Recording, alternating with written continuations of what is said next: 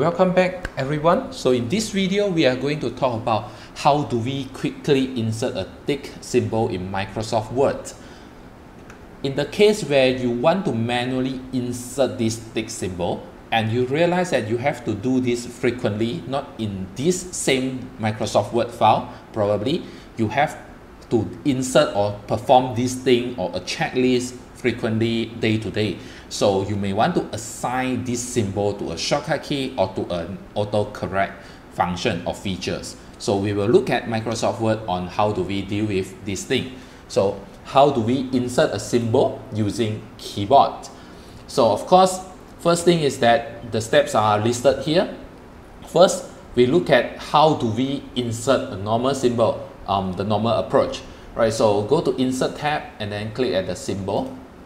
And then you can see if this is here, this is frequently or recently used symbol. You can see the tick here. So you may want to click these buttons a few times throughout the day if you need to do this thing a lot of times, or copy paste. So sometimes you close the file or start a new day of work, copy paste, you still have to do it for one time, right? To insert this symbol manually. So now, how do we assign it to a shortcut or a autocorrect so that you can use it for every time you open a new Word file or another Word file, you can use this function. So click at More Symbol and then go to Font, change it to Wingdings, and then scroll to the last row and choose the symbol that you want. So of course you can click Insert here and you can close, you can see that this symbol is here.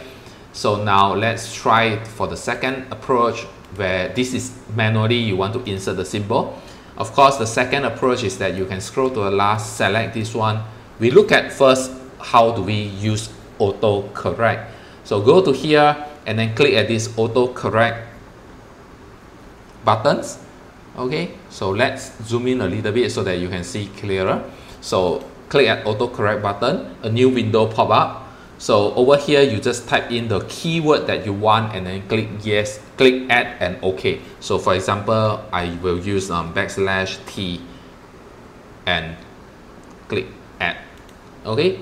So you see, once you have added this one, it is already here. If you don't need this one anymore, you can eventually delete this one in the future. So you can delete it, and then of course you can add with a new phrase or new keyword. Then click OK. Okay, so this is done and then you click close.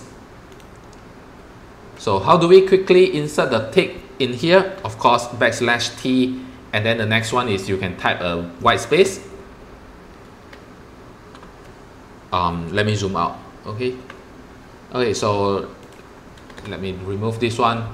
Let's do it one more time. More symbol and then go to Wingdings, select this one, click autocorrect, and then of course you can see that there's this one here, so you may want to delete this one. It does not work, so maybe we try \tick and then click OK, click add, click OK, and then close.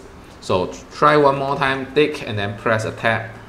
Okay, and then autocorrect, we have completed this one. Of course you can press a white space.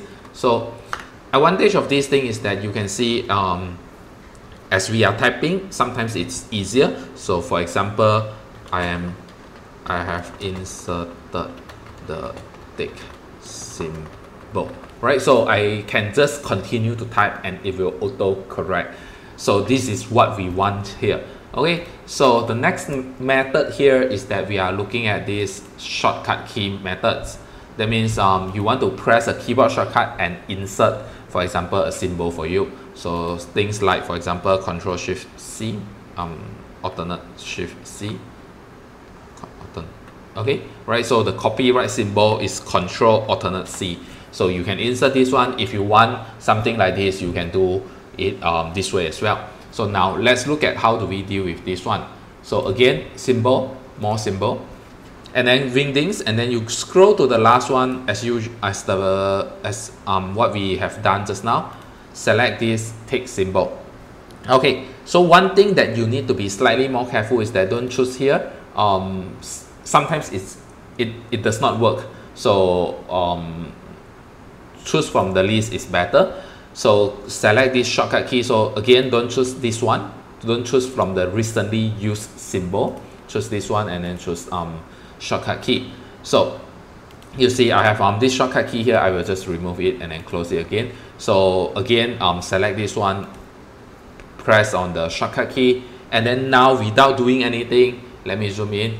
I'm just pressing the key combo on my keyboard to have the key display here. Okay, I'm not typing, so I will use Control Alternate Shift T, let's say. So you will see I have this one here. So you need to choose a combination that is showing currently assigned to unassigned. Then you will have a unique or a new shortcut key. Click Assign and then close. Okay, so that's it. Okay, so we can close this one and we try here. Right, so if you just need to have one tick symbol, Control Shift T, so you will get this one. One more time, Control Shift T, right? Compared to this one is a typing. Okay, so sometimes different approach has the advantage. So while you are typing a paragraph, you want to insert the tick symbol, probably is easier by doing so, right? And of course, if you just need a tick symbol, keyboard shortcut will be much faster. So that will be the end of this video. I hope you enjoyed this one and learned something new. So thank you for watching. Subscribe, like, and comment.